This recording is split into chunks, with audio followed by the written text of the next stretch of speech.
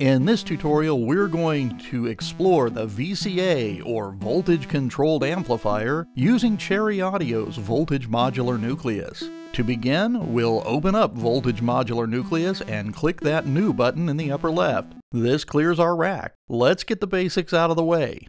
We'll scroll to the top of the library to reveal our amplifier. Clicking the Add button installs it in our rack. We'll scoot it to the right to make room for other modules. We'll run a cable from the amplifier's positive output up to the main out's 1LM jack. This connects the amplifier to the audio system. Now we need something to amplify, so back in the library we'll find an oscillator module. We'll run a cable from the oscillator's triangle output to the amplifier's input. The amplifier's gain knob is turned down, so we can't hear anything. If we give it a nudge, we can hear the signal. It's not too exciting, but it's okay for a reference.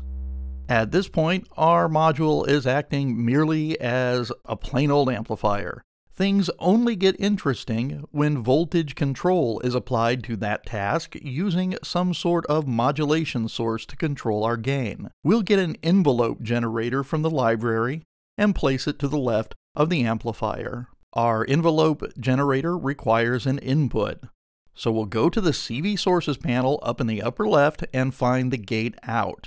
We'll run a cable from that gate output down to the envelope generator's gate in. Envelope generators are by far the most common modulation source for amplitude.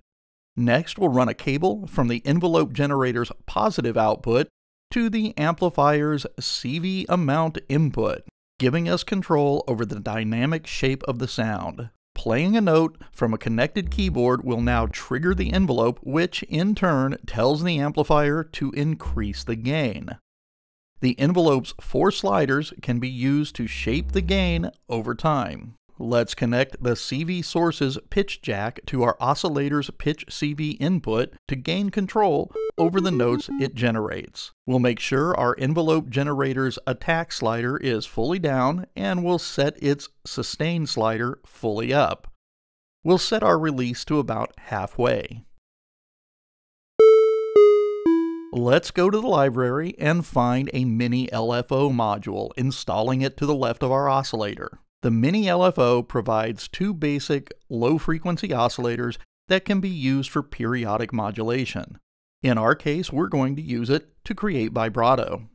We'll run a cable from the mini LFO's topmost triangle wave output to the oscillator's freq mod input, and then we'll turn the freq mod up to around 25%. Playing a note reveals that vibrato has indeed been added to our sound. At this point, the amount of vibrato is manually controlled by the freq mod knob.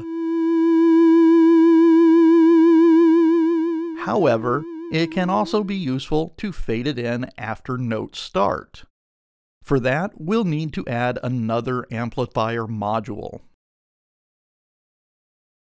We'll place the new VCA in between the mini LFO and the oscillator modules. We'll disconnect the mini LFO's triangle output from the oscillator's freq mod input. Instead, we'll patch the LFO's triangle out to the new amplifier's input, and that amplifier's positive output will go to the oscillator's freq mod jack. If your freq mod is still at 25%, the amplifier's gain will control the amount of vibrato.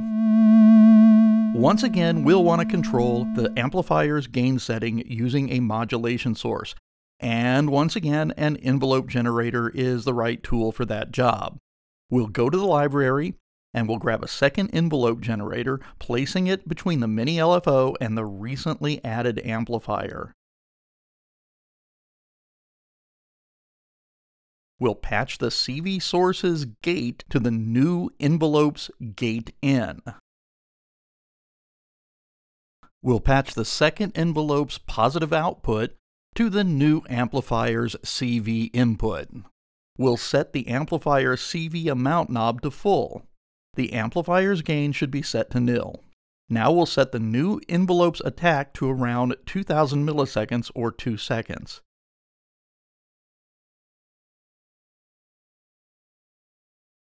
Now when we play and hold a note, the vibrato will fade in after 2 seconds.